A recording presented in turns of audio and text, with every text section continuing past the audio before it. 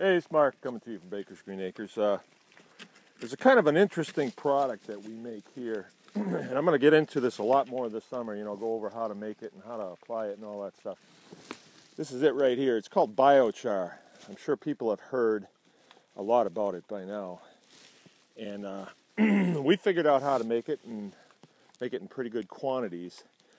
And then we've discovered other uses for it that are kind of different from what they say. And I found this out quite accidentally. As you know, we're scientists here. We're part of the scientific community. And we were doing some research with it.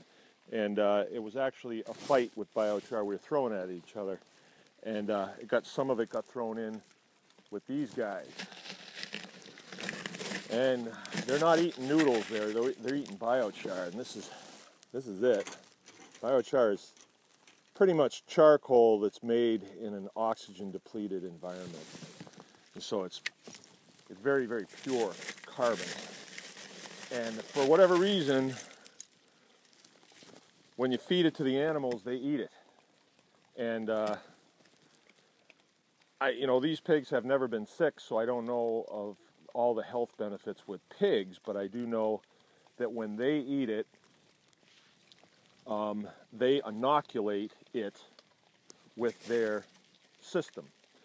The idea of biochar is a chunk of biochar like this has as much space in it as you have in your house, is what they say. Well, this is a little kind of big for that. And that space is for bacteria to inhabit. And bacteria is a good thing in the farming business. Actually a good thing in the nutrition business too.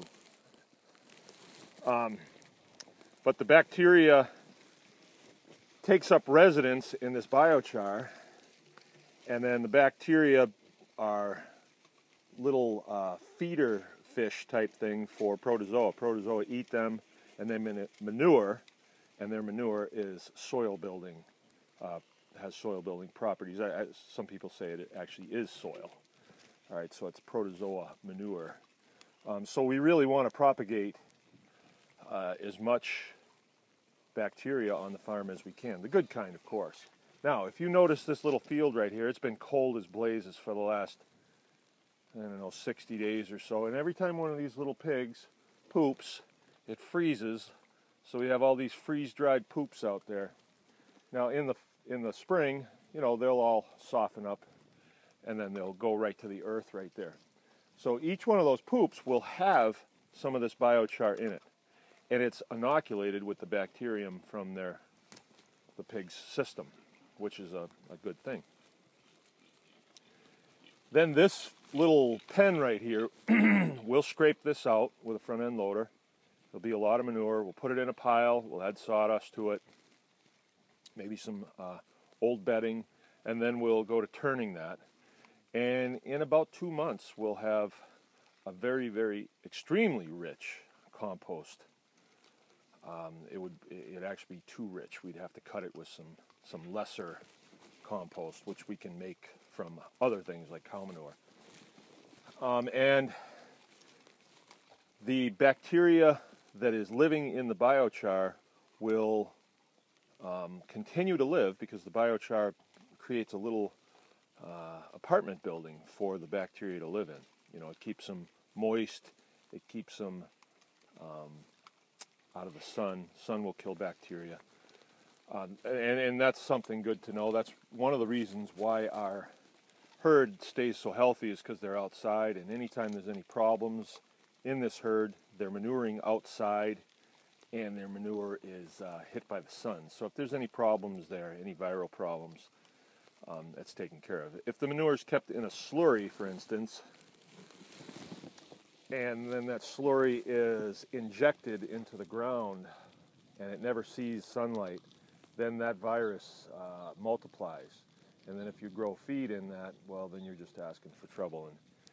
And we don't have those types of problems here with a pastured operation. Everything stays pretty clean because it's outside. Now these pigs, you see, it's 5 below zero right now.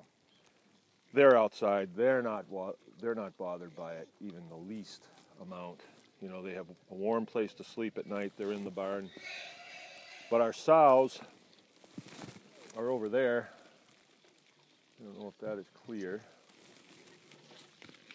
You can see them over there. They're outside.